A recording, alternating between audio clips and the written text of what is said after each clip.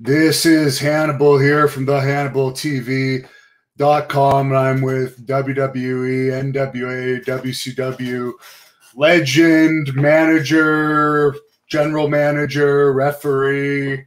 He's done it all. He's even wrestled a little bit here and there. The Godfather, Teddy Long. How are you doing today, sir? Hey, I'm doing good, man. Very, very good. I want to say one thing to you too, just before we get started. A lot of the podcasts and a lot of the shows, I don't do them. I refuse to do them because there are a lot of people that put stuff out there that that say that I said something that I didn't say. So I do want you to know that, man, I see where you talk to a lot of good people, a lot of great people, and you seem real professional. And I'm just honored to be right here to be able to be on your show. Thank you. Well, we're honored to have you. We're glad we could set this up. The questions today are going to be mostly fan questions because I was bombarded with a lot of fan questions. So we're not necessarily going to go by a timeline. They'll kind of be all over the place. Okay, just whatever you want to do, man. Now, there is a guy, Johnny, asking right now if you're ever going to write an autobiography. Many people ask this, so let's start by answering this question. Let me say this to Johnny. What's going on with you, player? Certainly, I thought about it. I thought, when I came home this time, I thought I was going to be able to kind of rest and, kind of work on a book, as so to speak. But I wasn't able to do that because, I'm still active now. People are still calling me. In fact, I'm involved with a great organization down in Texas. It's called SWE Fury. I'm the general manager there, and we're on a lot of TV stations. Hopefully, we'll be coming on one out in the Canada area. But anyway, like I said, if the day that I get ready to write that book or that autobiography will be the day that I'm just really done. There's no more going out, no more meeting and greeting, no more. It's just coming home and staying home with the wife and enjoying the rest of my life. But right now, I'm still active, so I hadn't really thought about it, man, because in this business here, things can happen that you never would have thought of happen. So I'm just going to keep on waiting because I may have something to happen to me that I might need to put in the book that, if I wrote it too soon, I wasn't able to do that. So I think the better stuff in the book, the better the book's going to sell. So hopefully I got some more good stuff left in me, and a lot of good stuff's going to be happening, and we can put that in the book, and we can make it a bestseller. Mike would like to know what your thoughts are on Kamala passing. I was lucky enough to do an interview with him before he passed away, and I wrestled him before. He was a great guy in my dealings. Well, I had the opportunity to meet him too. What a nice guy. I mean, super nice guy. And, certainly we lost a great one, when we lost Kamala, one of the great guys, that contributed a lot to our business. Like I said, man, in this business here, you have to kind of take care of yourself, and a lot of guys, back in the day, they just didn't get that. They didn't understand, the importance of maybe eating right or getting in the gym, training, and trying to look out for your body and your blood pressure. A lot of people just wasn't aware of it. They didn't know it. I was one of those guys that didn't know it, but I was happy to start training because I was with a couple of guys that were gym rats, and that was Butch Reed and Ron Simmons. So by me starting managing them, they had me going to the gym, and after I started going, I kind of liked it on my own. So, just, I think, Kamala, like I said, rest in peace. But, and this is something to let everybody else know, as long as you're alive, you're able to take care of yourself. As long as you're alive, you're able to do the right thing for your body. So don't sit down and think just because I can't move around or I can't do this or that. There's no such thing. So please, it's never too late. Start trying to take care of yourself, and you'll see what I mean. We're all going to go. We all got a day we're going to go, but I do believe that we can rush it.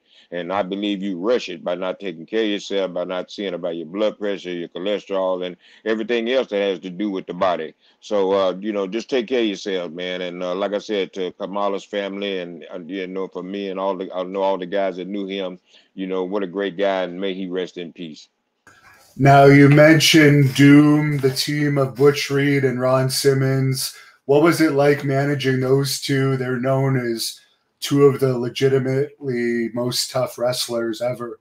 Well, it was really, a lot of fun, and I was also able to, get myself over because, I'm this little bitty guy, and I'm just out here running my mouth talking all this smack, and these two big guys are standing behind me, just ready to beat up anybody. So, it was just great, because I talk the talk and they walk the walk. So it was just so much fun managing them, and they were so dominant in the ring. We had great matches with the Road Warriors, and let's mention while since we're on that, let's say rest in peace to Joe Laurinaitis, Animal there. Just something real tragic to see him pass away. And I had been working closely with him also. He was a part of our team in SWE Fury, and we had a lot of great plans, that we're gonna do with him, and there was gonna be like this Road Warrior Tag Team Invitational Tournament that we were gonna start, and he was gonna be running that. But we are going to continue that. That is still going to happen, and next week, next Tuesday, the October the 14th, next Wednesday, we will be there at the Lava Cantino, and we will be doing a tribute to Road Warrior Animal, big tribute to him. So we'll be talking more about that. And like I said, we worked with the Road Warriors. They had great matches with Flair and On, part of the Horsemen. They had great matches with the Rock and Roll Express, Midnight Express. I mean, Doom, they were on fire. So it was just back in the day, it was a lot of fun too. So it was a great time for me, managing those two guys. And I learned a lot, especially from Butch Reed. He had the opportunity to be, a part of the business a lot longer than me. So that's how you survive in this business. You learn and you learn, how to play the game, and you might hang around for a while. There was a few fans that wanted me to ask you if Butch Reed's personal demons were pretty much through by the time you started to get involved with him, because he was known for, I guess that's why he was released by WWE, having some issues that I know he's since overcome. Well, I don't think that Butch Reed had any demons, anything like that. I mean, back in the day, everybody drank alcohol, and so that's the only problem that Butch had. He liked to drink, you know what I mean? And that wasn't just him, me, I liked to drink then too. I was having a good time too. So I don't think any demons had nothing to do with it. Sometimes, you can let something, overtake you, and sometimes I think maybe Butch may have drank too much. You know what I mean? So, things like that happen, but I wouldn't consider them being no demons. He just liked to drink, but he's overcome all that now. And in fact, since you brought that up, Butch and Run, October 24th, I think that's when we're doing it. But anyway, it's on the High Spots Network. We're going to be doing an auction there at High Spots Network. And so you guys can look that up online too, and you'll get a chance to see Butch Reed. Butch Reed will certainly be there with us. And it's not very often, we get a chance that the whole team is together. So Butch and Run will be there at the High Spots Network. I believe it's on the 24th, but just go to High Spots Network and you'll see it on there. But Butch and Run, great team. And as far as their matches with the Legion of Doom, as you just brought up, what are your memories of that feud? Both of those teams were known to be very tough in real life, and both had the reputation of guys you didn't want to mess with. Well, yeah. It was those guys were pretty tough. I think we had a great story one time. I think we was in Fayetteville, North Carolina. I really believe it where it was, and I think they were working with the Road Warriors there. And I think I did something. I may have jumped up and caused a distraction or something. And I hit Paul Ellering with the key. I used to have this key, and I hit Paul Ellering with the key. And this guy was sitting in the crowd there. I never forget that. And he was so mad at me till he jumped out of his seat. He grabs me.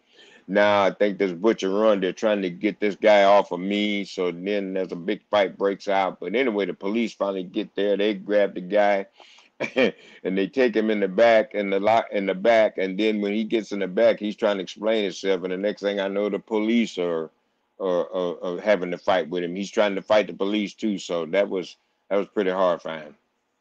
And they also feuded with the Skyscrapers off and on, both incarnations of the Skyscrapers. Any memories of those teams? Well, yeah, like I said, they were like basically the first tag team I had there. Sid Vicious and Dangerous Dan Spivey. What a great couple of guys. Learned a lot from Dan Spivey too. He was a guy that had a lot of knowledge about this business. Learned a lot of stuff with Sid. So great team. And but like I think the problem Oh, we may have lost him. Oh, you're back now.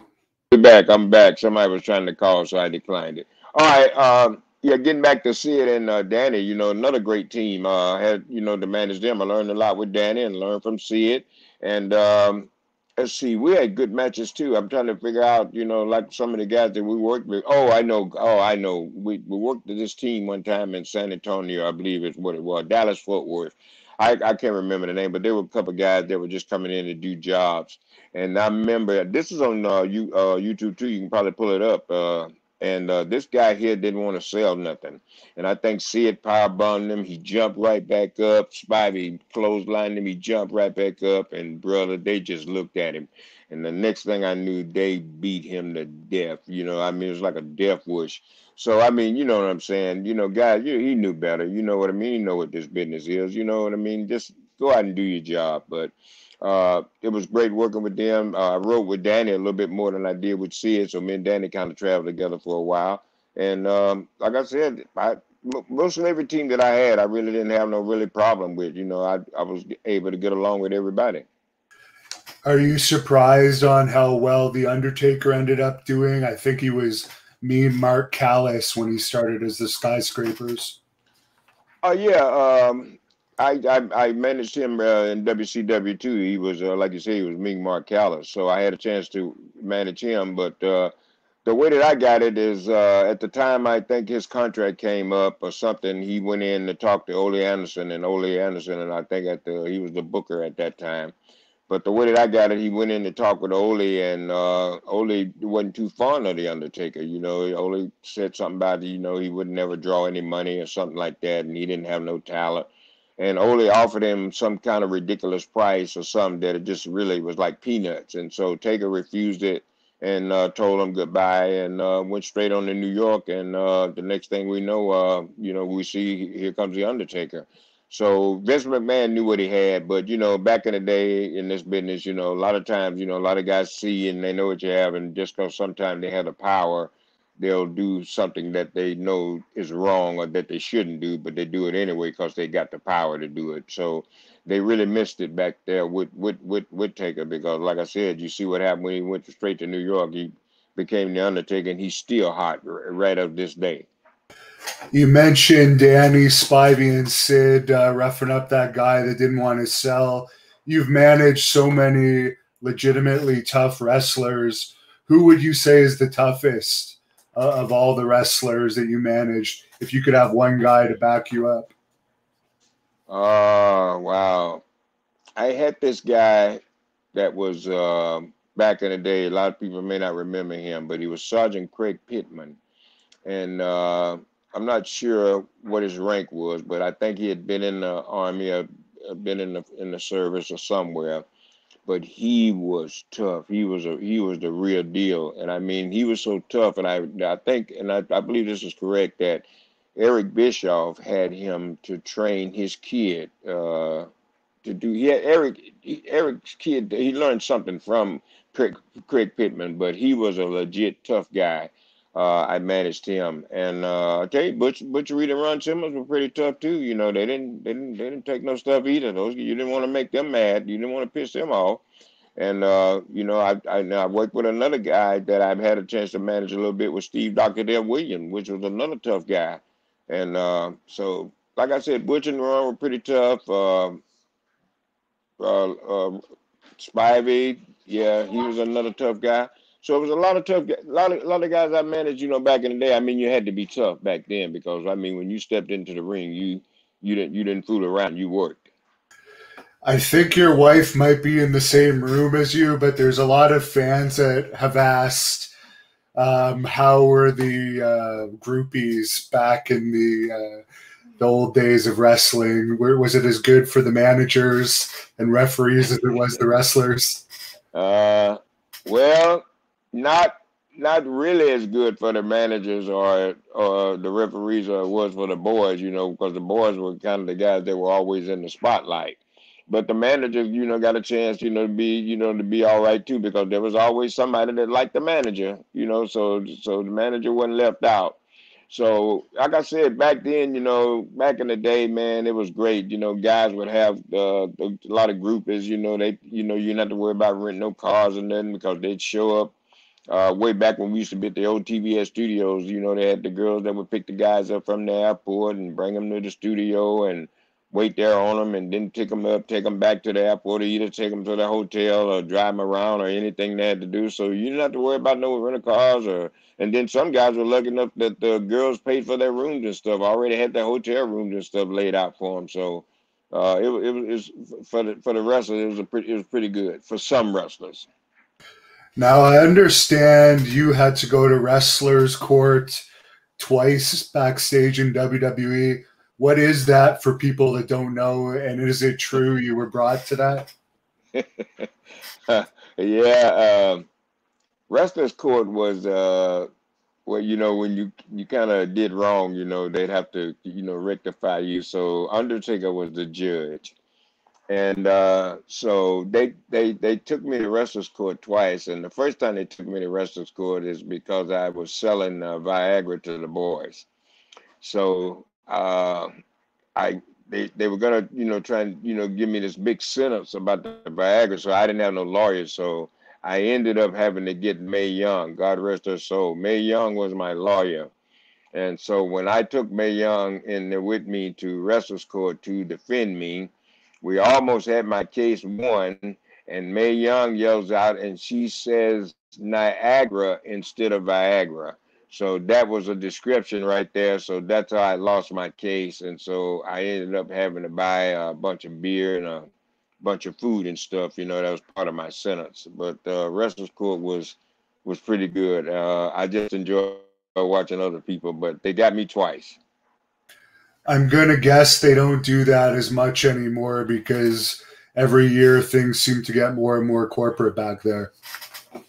Yeah, a lot of stuff is left out. We used to do a lot of stuff. We used to have a lot of fun, backstage. Sometimes we had more fun backstage than we did when we went out to perform in front of the live audience because, everybody was happy, everybody, everybody's involved in something and whatever you were involved in, it was getting over. It was good on TV and you went out, you got a tremendous pop or they liked you, they cheered you. If they hated you, they booed you. I mean, you got that, you got what you were. And so it was just great, to be working. It was the Attitude Era day, so it was great to be working back then. So we just used to have a lot of fun backstage. We used to do a lot of stuff, and just to pull pranks. But like I said, like you said, it's kind of more corporate now, and you don't really have any guys that really, the I think the morale is a little bit different now than it was back then. So you just don't have too much going on. There's a fan on here that wants to know what it was like on the road with JBL and Ron Simmons when you traveled with them. Oh, it's absolutely great ride with Ron and John. I love that because they knew I was cheap, so I really never had to really pay for that. I attempt to pay, but like we get to this toll booth and I'd be reaching, like I'm looking for the money, but I know you can't just stand there at the toll booth. You can't hold up all the traffic. So I just stall around until somebody in the car paid, because I know we had to go on through the booth. So then I told them I'd just catch them, later. I give it to them. So, but they did a lot of stuff to me too, so, but they were fun. It was great. And I'm pretty sure a lot of people heard the story about the time I left Run in the snow. Uh, we had Godfather, it was me, Godfather, JBL, Ron. We were all in the car and we're on our way to Albany, New York. So it starts snowing, man. I mean, it's coming down. So we end up getting a case of beer, because that was a ride back in the day. You get a case of beer and hit the road. And so, once you start drinking beer, everybody gotta, go to the John. And so, a lot of times you couldn't wait to find a bathroom because, up there around New York, the exits are so far apart. So I pull over to the side so everybody gets out, and use the bathroom. It's kind of dark, like it's really not day, so you can kind of get away with it. So everybody, I got out, everybody got back. I got back in the car. I was driving, so I wasn't really paying much attention. I thought everybody was in the car. So I think Godfather made no John. JBL. He was the last one. He got in the car, so he gets in the car. car, I shut the door, and I drive off. So he looks at me and asks me, "What am I doing?" I said, "We're going to New York. What are you talking about?" Then he tells me that I left Ron back there in the snow. So I couldn't find no exit. So I had went almost a half a mile. So I had to get back on the shoulder, and I had to bag all the way up at least a half a mile to go back to pick him up. And when I did get back there, he was just like a snowman. He's covered in snow. And he said to me, "Damn," and that was before that he ever started using the word "damn" on TV. But he said, "Damn, Long." That was his words. And as far as JBL's, the rumors out there that he was a backstage bully, did you witness any of that? Obviously, it was usually directed at the young wrestlers, so I don't think he would have tried anything with you. Who? What? I didn't get that question.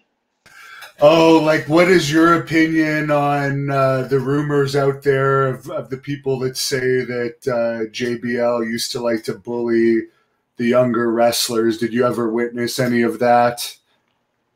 JBL was never that's not true. He didn't never bully anybody. You know what I mean? John was just a funny guy. He just liked to have a lot of fun. And sometimes, maybe he might rub you the wrong way, or he might say something, that some people take it a different way. But John, I mean, you couldn't find a nicer guy, man. So I don't think it was no bullying there. Some people took it that way, you know what I mean, and just said, well, I don't know, this guy's so big, he's just bullying me, making me, just talking to me any kind of way. But there were a lot of guys, that you talk to any kind of way, they kind of needed that, you know what I mean, because they come into our business and they just, want to take over and just, do whatever they wanted to do, and it didn't work like that. Everybody there, they paid their dues. People worked hard to try to make it to the top and to get where they were. And then you got some guy walk in the door and think it's just gonna be, you just gonna step right over everybody. So it's a little bit of, it's what we call respect, and that's on any job. That's on you too, Devin. I mean, you say some guy just came on your show and completely took over, just disrespected you. You wouldn't put up with that. So it's just a lot of things, a lot of people, they get mad because they can't have it their way, or they didn't have it their way, and then they want to say the guy was a bully and all that. But I never seen him bully anybody. All I seen him stand up and just talk to people pretty rough, but he talked to me rough. We didn't care. I mean, we was all joking. It was all in fun. And they inducted you into the Hall of Fame, didn't they? What did that mean to you? Uh, that was really a big surprise because I never uh would have thought anything like that. I didn't, you know what I mean? I mean, I was proud of what I did. I was proud of my work, but I never did really think about going in the Hall of Fame because I always looked at that as, that was for wrestlers, guys that put their bodies on the line every night, and I just never even thought about it. So when that they called me with that one, that was really big. That was really a big surprise. So. At least it showed me that somebody appreciated what I did, and I think that's what a lot of guys need too. You know what I mean? Sometimes it ain't always got to be the Hall of Fame. Sometimes you can just be told, you've done a good job or something. But make it to the Hall of Fame and get that prestigious, laid upon you. I mean, I it's one of the greatest things that happened to me, and I went all the way back to, when I started and broke in and, all the ups and downs and, and stuff, you know what I mean? So, somebody, felt I deserved it. And that was the McMahons. And I thank them very much. Neo GX1 is asking if you could share your thoughts on the Benoit tragedy, and did you ever get the chance to meet Nancy? Well, I was right there pretty much close to that. Nancy, when I broke in the wrestling business, I broke in under a guy named Kevin Sullivan. And Kevin Sullivan was married to Nancy. Kevin and Nancy were married, and so I rode with them, and I knew Nancy, way before I even knew Chris Benoit. So, there was just this thing that they started this little angle at TV that they were going to do, which would have ended up. I think there was somewhere Nancy was supposed to be involved with Benoit, and Kevin was supposed to find out about it, and then it was supposed to turn into a big match or something that they were going to have at a big pay-per-view. So, like I said, I don't know what happened, what went wrong, but all I know is that after a while, then Kevin and Nancy were split up, and then there was Chris and Nancy. So then I had a chance to, ride with them when doing that whole little segment too. So uh, just two great people. Nancy, especially, I knew her from day one. Man, when like I said, I first broke in, she was married to Kevin, and she was woman. She managed a lot of guys too, and she was also down in Florida with Kevin Sullivan and the Dungeon. And like I said, my wife had a chance to, we weren't even married at the time, but my wife had a chance to ride with me, and she had a chance to meet Nancy too. So they were really real close too. So she knew her too. So just a real tragic loss on both of them, because I knew Chris too. Chris was incredible, nice man. Golly, he would give you the shirt off his back. So we lost two great people there. And the kid as well, unfortunately, but I'm sure you didn't know the kid that well. As far as Kevin Sullivan, I've done a lot of interviews with him. He appears on this channel a lot. Do you have any stories about Kevin you could share with us? Let's see. Jesus, I don't know, man. I understand Oh, you like wow. to smoke weed, from what I understand. Or at one point you did. At one point, didn't you guys both like smoking weed here and there? Oh, well, yeah, we did that. Well, I like doing that now, so it's no big deal. Yeah, we did that. Oh, I know. Here's a good story. Uh, where were we at? We were in Amarillo, Texas. I believe it might have been Amarillo. And so we was in this hotel room, and so we're smoking in this hotel room, and so the scent went out, and I guess somebody smelled it, and so the people smelled it. Then I guess they called the front desk, so the front desk called the police.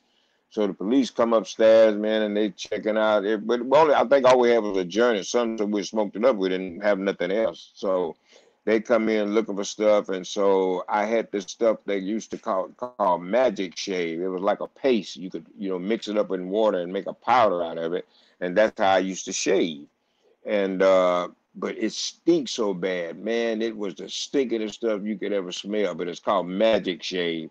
And so what I did, they were gonna lock us up, and so what I did, I went and got the magic shave, and I mixed up some in this cup.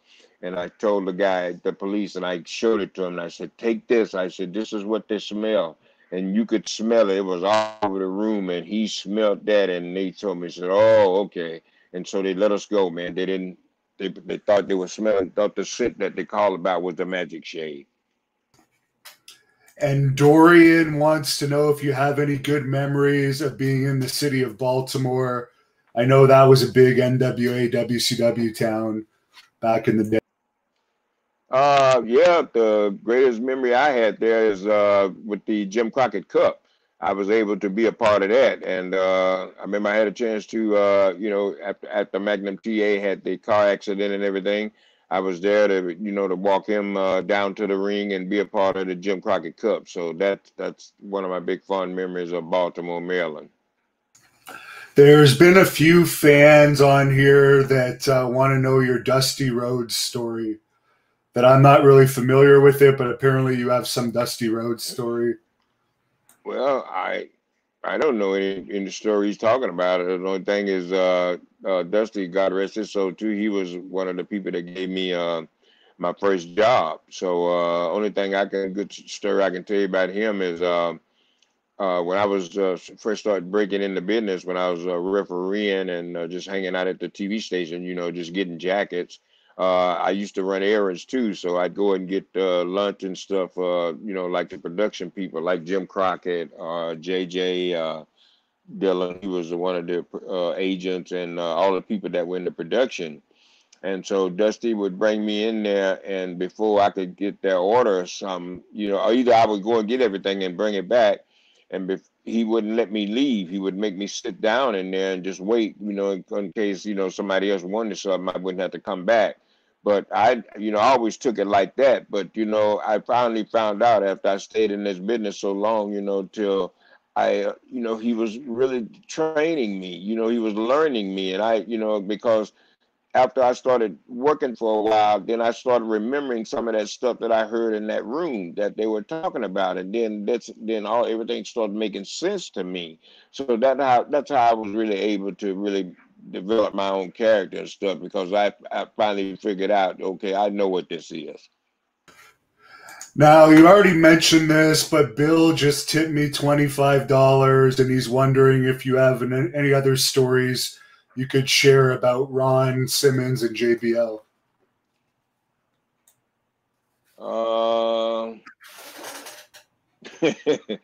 No, not. Oh, okay. I think one night. Let's see. Whoa. It may have been Albany, Georgia. No, not Albany, Georgia. We was in Albany, New York again. And that's when Ron and John, they were doing the APA, and so I think we were in this bar. I believe it was a Holiday Inn. I believe we were in this bar, and John and Ron, they're doing their usual. There wasn't no APA. They just like to drink at the time. They drank. So they were drinking. I was sitting there, and so we were drinking, eating. So some guy comes over and he sees them. And so he starts wanting to buy him drinks, you know what I mean? And he really challenged John. He told John that he could outdrink him. I could drink way more tequila than you or something. So that was pretty bad. He shouldn't have never done that. So he ended up buying all these drinks, man. And so they drank him right under the table. And he drank so much till he passed out. And he had his girlfriend with him. And so some guy that was sitting over at another table just came over, took the guy's girlfriend, took her on with him. And this guy was passed out, was sitting there trying to outdrink John and Ron. Now, there's a story that I'm sure, while you said it, it's all over the internet of Ric Flair allegedly calling you the N-word. This Forever Tired 2000 is wondering if he ever apologized for that. No, I don't think. I mean, if he had, I would know. No, he hasn't. But here's the thing about that. You know what I mean? Sometimes people don't apologize, like come up to you and say, "I apologize." Sometimes they can speak to you, maybe try and hold a conversation with you to let you know in so many words. Hey. I'm sorry about that. But like I said, I ain't never really expected that, and I really don't really care because I put that all behind me. I was able to make it, and I was able to show people, that had that negative about me and said that I would never make it, and I had no talent. I was able to prove them wrong. So that was good enough for me. So I don't need no apologies. You know what I mean? But like I said, I'm just telling the truth. It is what it is. That's what happened. What is the story behind that for those that don't know? I've only heard people say that he allegedly called you that, but I've never actually heard the story myself.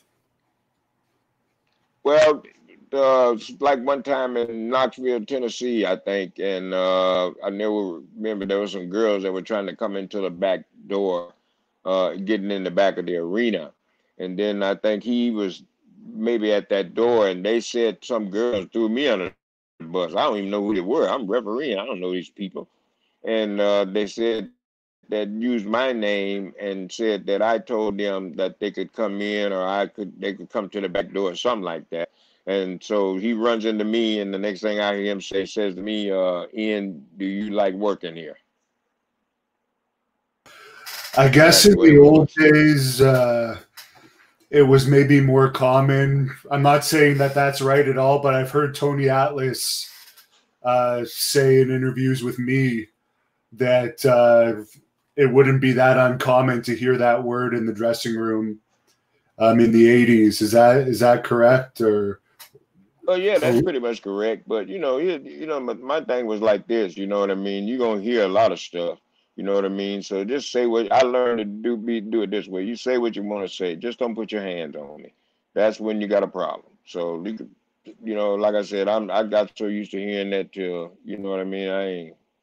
And a lot of times, a lot of people say it to use it to try and get you to fire yourself. And that's what a lot of guys didn't understand either. They couldn't take it, you know what I mean? When they heard it, they just went, off. But that was a trick. You know what I mean? They'll get you, where they, like, well, you can't come in here fighting and stuff, so you're fired. But you actually fired yourself because you let it get to you. You didn't know how to play the game. Yeah, there's a lot of backstage politics for the people that have never been in wrestling that don't know about it, but it's a lot like high school back there. Maybe not so much today, but probably today. But it was really bad in the 80s. Well, yeah, I was part of that. You know what I mean? Like I said, I was just completely blessed to be able to, survive all the negative part of it. And I was coming up as refereeing, managing, and then, like I said, I never will forget, man. Gene Oakland, God rest his soul, and Bobby Heenan, another man, God rest his soul. They came into WCW when a lot of guys that left WWE left New York and came down to WCW, and they stopped me in the hall one day. I think it was where we were. I'm not sure, but they told me to my face. They said if Vince McMahon knew what you could do, he would blow you up.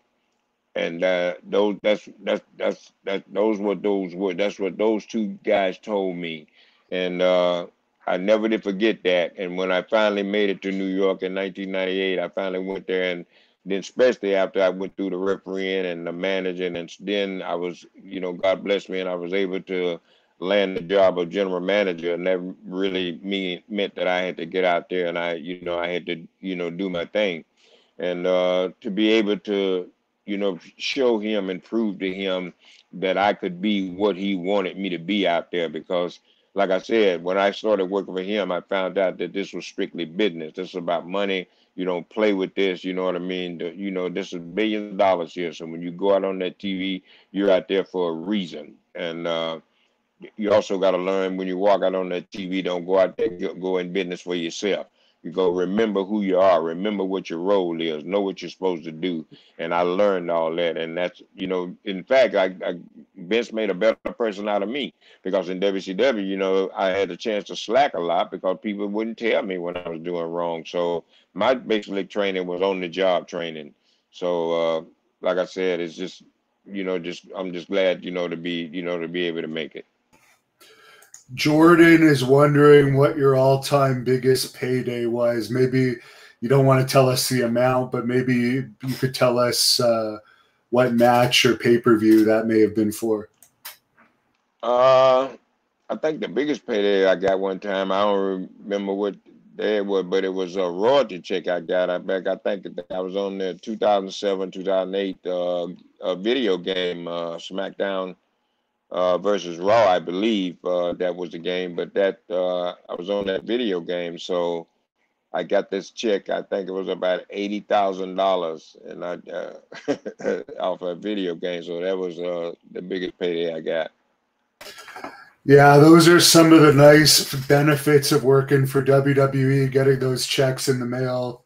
Well, back then, in the Attitude Era, everything was good. I mean, the arenas, were packed. Everything was selling out. Pay-per-views were packed. Merchandise was selling. Action figures. Anything that you were involved in, you was able to make money. So, business was good. Because there were people there that were, putting them in the seats. You had The Rock, Stone Cold Steve Austin, Triple H, Shawn Michaels.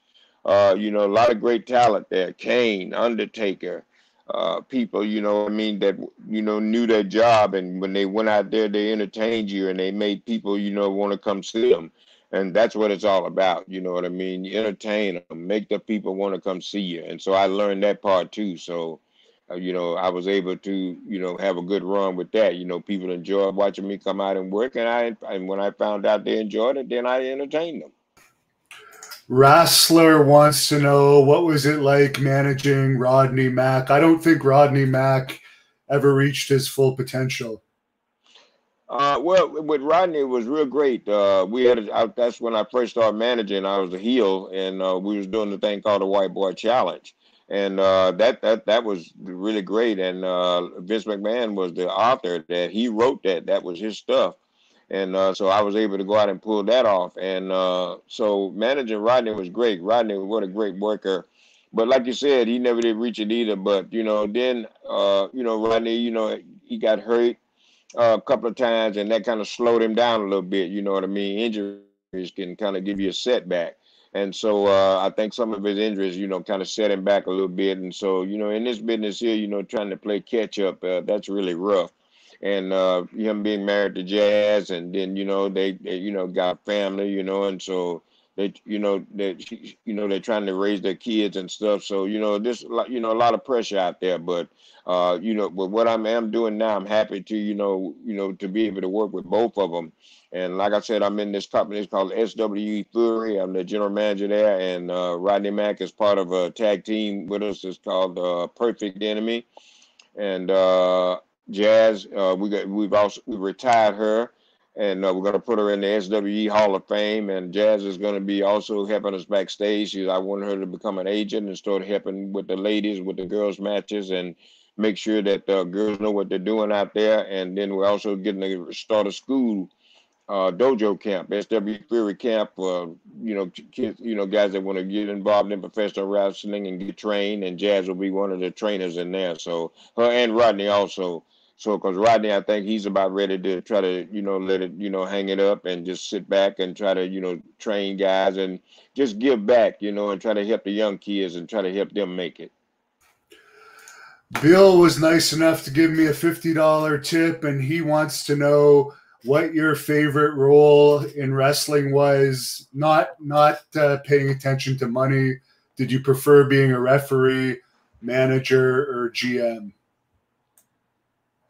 Well, I preferred being, the GM, because with the GM, you know what I mean, I had a chance. Not only did that role, make entertain the people, it helped me. I learned a lot, because you had to learn a lot when you walked out on that TV and you stayed out there as much as I did.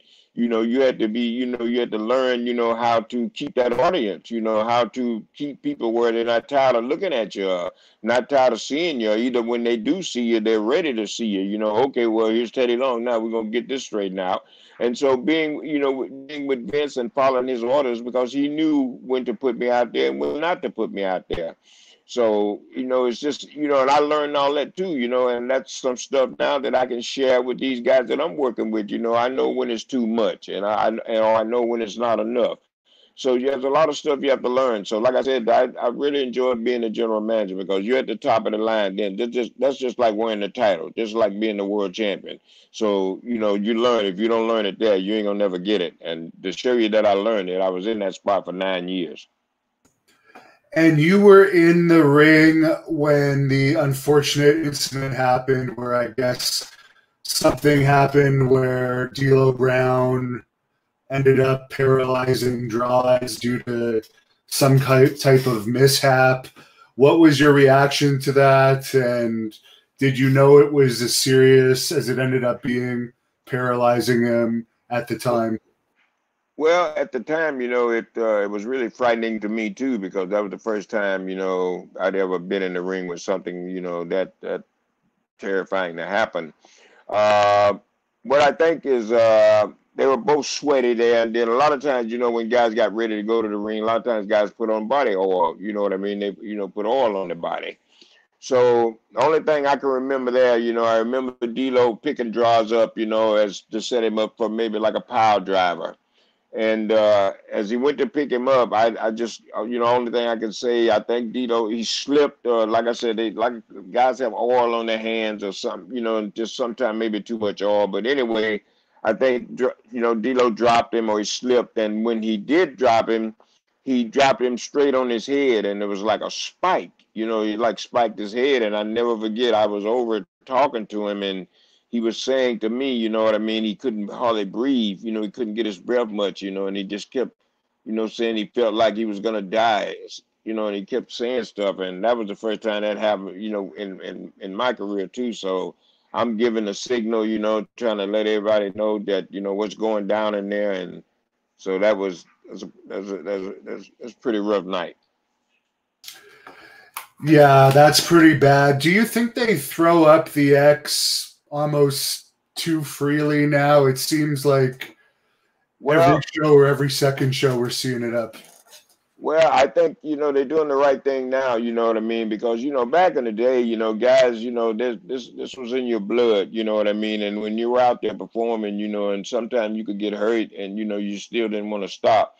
And I'll tell you a little bit of story. You know, one time I remember Jazz, she blew her shoulder out. And right in the match, she blew it right out. And brother, we didn't, you know, she didn't want to stop. And I walked right over to her. You know, I was managing her at the time, and I walked right over to her. And on the side of the apron, right there, she was on the outside, and I just grabbed her arm, and I just snatched it, and I snatched her shoulder. I pulled it right back in. Just the luck of the draw. You know, it's all I can say. And Jazz stepped right back in, went right back to wrestling. So like I said, right now, you know, you can't take any chances. So any sign of somebody getting hurt, they throw it up right away because, you know, you can't let a guy continue to go on. He may have a concussion. You know, something could be wrong. All you know is what you see on the outside. We don't know what's going on in the inside. So I agree with them. If somebody gets hurt, they need to throw that sign up right away and get, you know, in fact, make the guy stop and, you know, get him out of there. There's been a few fans on here that have wanted to know how your dealings were with CM Punk. I had a great relationship with CM Punk. CM Punk is one of the people now. There are a few people that around Christmas time I have a chance to call and wish them Merry Christmas, and also a lot of other holidays.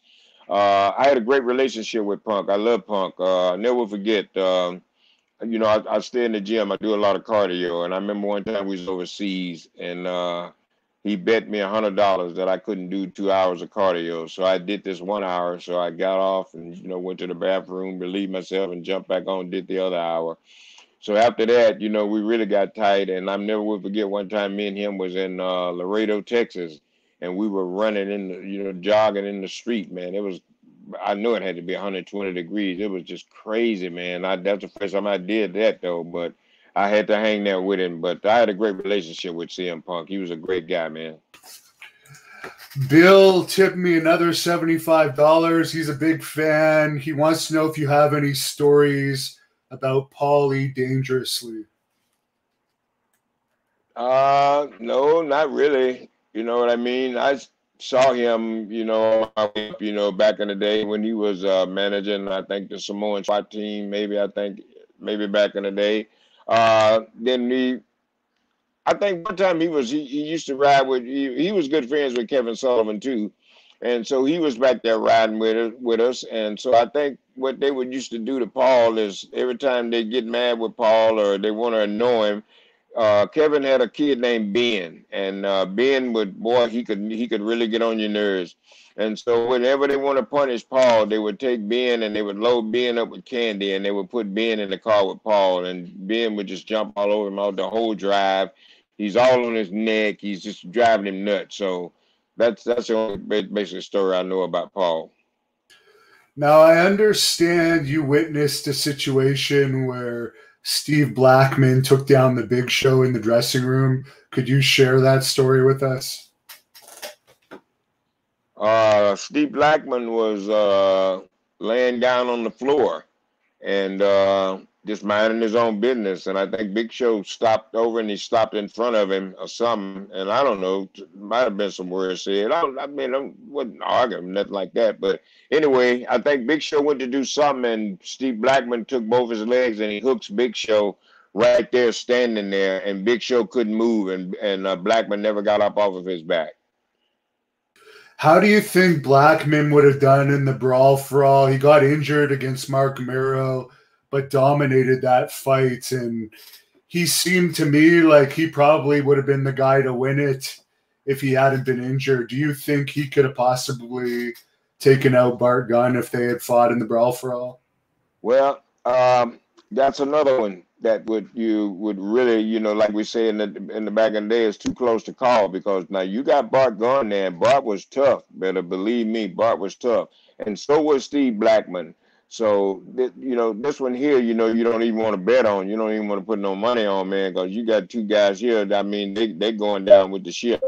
But you know, I don't know. I just don't know. You know, I mean, Blackman might have been able to pull it out, because maybe to me Blackman may have been a little bit more quicker on his feet than Bart, but you'd have to be pretty quick, because that Bart Gunn was tough. It seemed that like Blackman may have been more well-rounded, but we'll never know, I guess. Marco says he really enjoyed you managing Doom and he wants to know if you heard anything about Hacksaw Butch Reed lately, how he's doing. By the way, Marco, I did an interview with him last year. You could check that out, but Teddy probably has a closer update for it. Well, yeah, we talked to Butch, and like I said, I may have mentioned to you earlier, October the 24th. I think that's when it's going to be. But anyway, you can go to the website. It's called High Spots, highspots.com. Go to that website, and we're doing an auction. It's going to be me, Butch Reed, and Ron Simmons, like a Doom reunion. And so we're going to be doing an auction plus signing autographs, and we'll be doing some live stuff. So yeah, we stay in touch with Butch, and Butch is doing well. Everybody's alive, and everybody's trying to stay safe. And we just hanging in here, player. There's a few people that wanted me to ask you, what are your thoughts on Tessa Blanchard, and do you see her ending up in AEW or WWE? There seems to be a bit of a void in WWE right now with some of the ladies out. Well, I had a chance to meet her, a real nice girl, man, and a great worker. You know what I mean? And like I said, and I really admire her and respect her because, she come up the hard way. She paid a lot of dues too. She's been out here on the indie scene for a while, and then she's been with some of the small, operations and smaller companies and stuff. But she's still on the grind, man, still trying to get there. So my thing for her is, I hope somebody realizes that there's a woman out there with a lot of talent, and there's somebody out there that can help them to draw some money, and I think that she can do that. So hopefully, AEW, WWE, or somebody, give her the opportunity, give her a chance. What are your thoughts on Ahmed Johnson, who was given a huge push in WWE? Then he went to WCW, seemed to pack on about 100 pounds, and he kind of just faded away. I've seen some pictures of him lately. He looks like he got maybe even close to Viscera size now. Well, I didn't really know him. I think when I first got there, I don't know whether he might have even still been there or not. Like I said, I know Bradshaw and Ron. They had the opportunity to work with him. And by me riding with them, I used to hear a lot of stories about them. But like I said, he had a great opportunity there. As far as I know, he got a great run. And then I did hear at one time that Vince liked him and they wanted to put the world title on him. They wanted to make him world champion. So, but I mean, I don't know what happened there. It may have been something he did.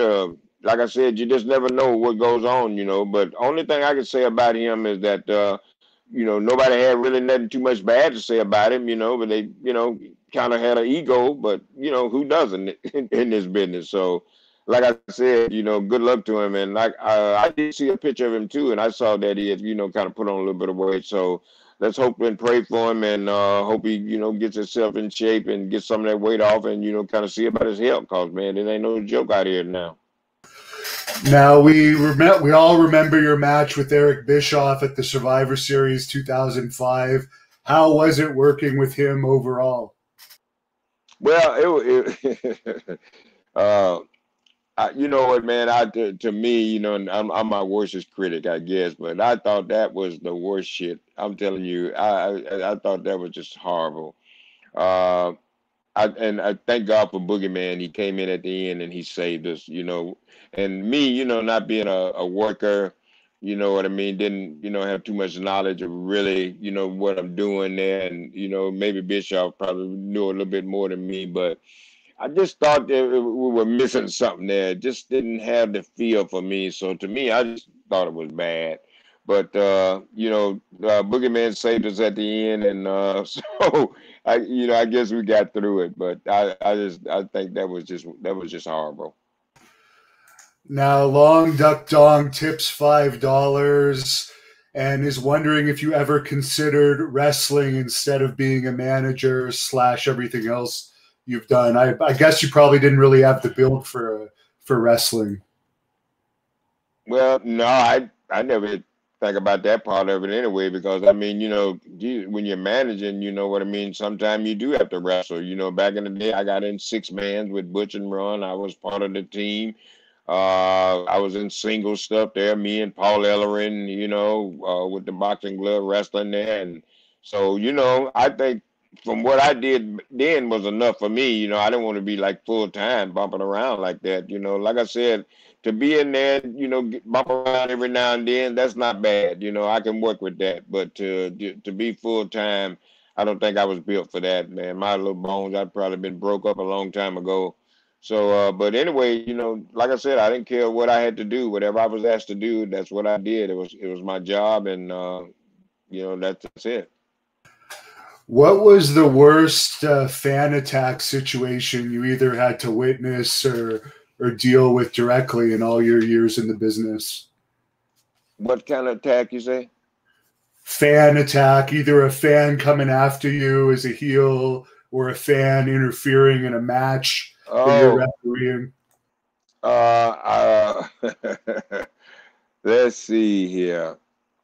I remember one time I was managing at this butcher run. I was managing those guys, and we was in Montgomery, Alabama, and there was this lady. We used to go to Montgomery all the time too. By the way, we was taping WCW, so it was an easy run down to Montgomery, 100 miles.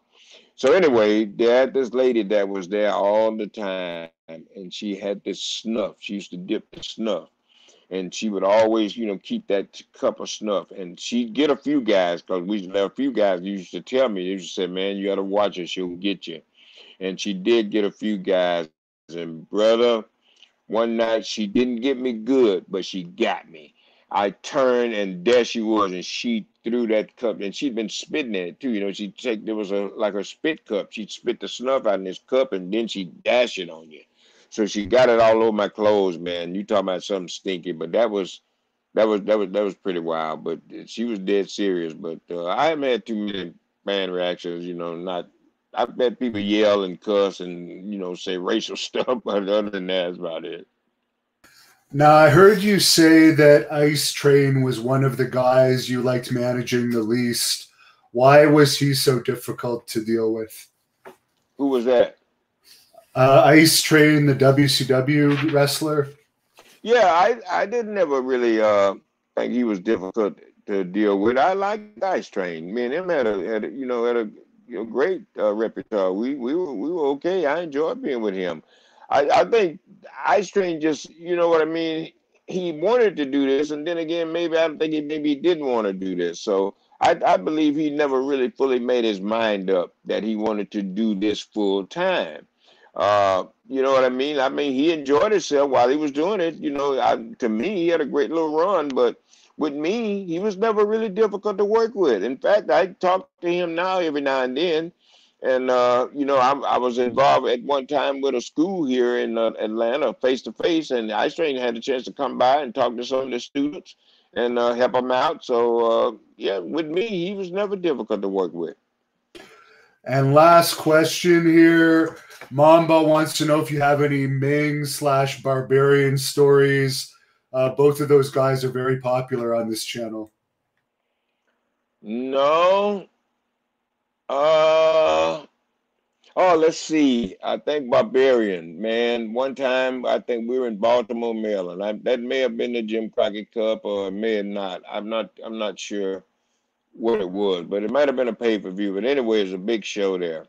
And we was at this Days Inn, and the Days Inn was like right across from the arena.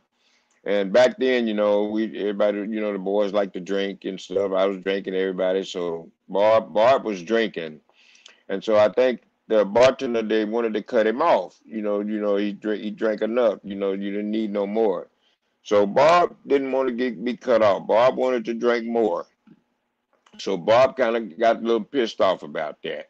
So Jimmy Valiant will tell you this story. I think Jimmy Valiant was on the elevator or something. I think Jimmy Valiant wanted to come off the elevator, and I think Bob grabbed him and threw him back in the elevator.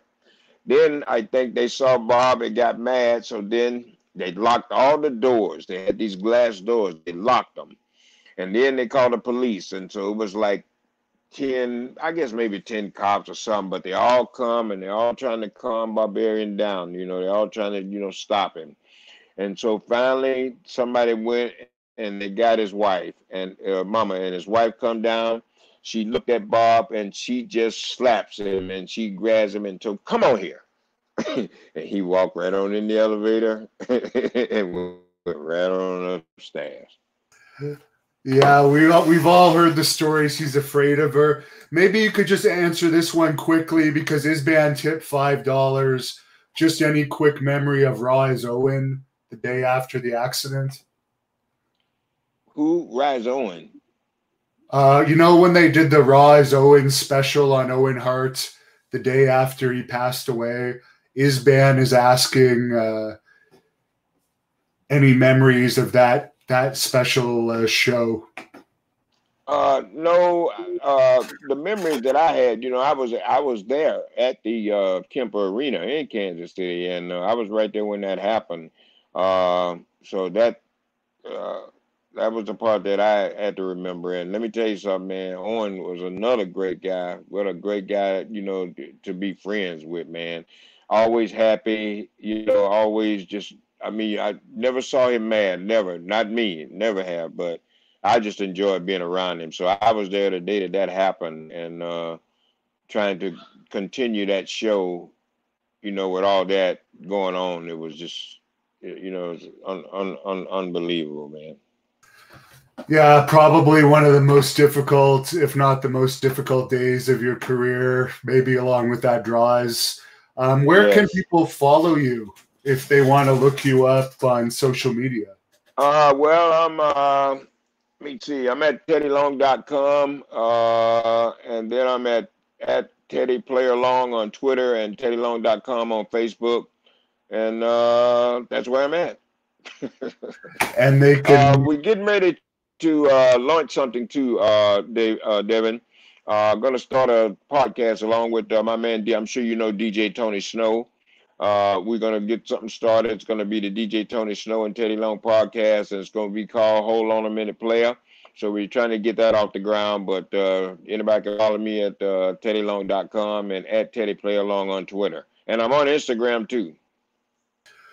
That's great. And I think we might have to have you back again in the future because we only got through about 20% of the questions today. So thank you very much.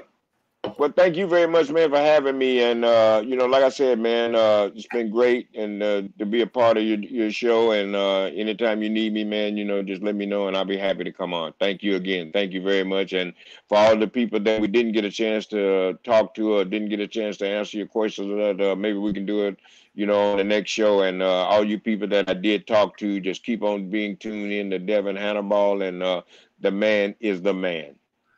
And last thing, I'll just ask you a question, a personal one. Okay. If Nick Aldis gave me a shot at that NWA title on one of these United Wrestling Network pay-per-views, I mean, I know you probably haven't seen me wrestle, but I'm telling you, I could beat this guy. I could take that title. Do you think I would have a chance of beating Nick Aldis if I had that opportunity? Well, I might just be the guy to give you the opportunity. Remember, SW Fury is the next best thing, player, and to have a man, like you be a part of that, I think that would be a great idea, and that's something that I might talk over with the big bosses and see if we can make that happen. Well, thanks a lot. Really appreciate all your time and the great stories. I'll let you wrap this up, however you want to wrap this up with the fans. Hey, man, like I said, I just want to thank everybody for tuning in. It's glad to be able to talk to you guys. And like I said, if you want to keep up with Teddy Long, you can, I'm general manager for SWE Fury. You can pull us up on YouTube, but they're on the Title Match Network, also Fight TV on the CW network in the U.S. But like I said, it's SWE Fury. A lot of great things happening right there. Big show coming up next week. Boogeyman will definitely be in the house. And so, like I said, look for me coming soon back again on the Devin Hannibal show. I'll be back here, players. So thank y'all.